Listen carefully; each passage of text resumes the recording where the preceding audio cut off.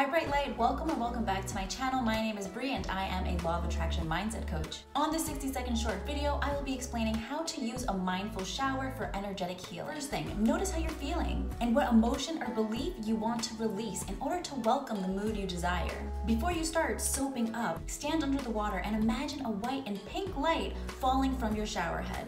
Next, close your eyes and take deep breaths, visualizing this pink and white water, cleansing each of your 7 chakras, washing away any emotion, sensations, and tension within your body and chakras that no longer serve you, which then moves throughout your feet and down the drain. Lastly, continue visualizing this white and pink water turning into a light within you, growing stronger and stronger, making you feel at ease to welcome your intention. Step out of the shower feeling aligned, at peace, and grateful. Until the next video, sending you love and gratitude.